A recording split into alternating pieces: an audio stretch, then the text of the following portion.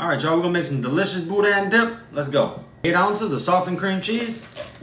8 ounces of sour cream, y'all. Just go ahead and fold those two in together. 1 cup of cheddar cheese. 1/4 cup of green onions. All right, 1 pound of your favorite Boudin, y'all, and then you could just go ahead on and slice the casing and take it out of there. Take the whole pound of Boudin sausage and just cut it down a little bit chunks. So when your Boudin looks like that, go ahead on there and put it all up in the dip.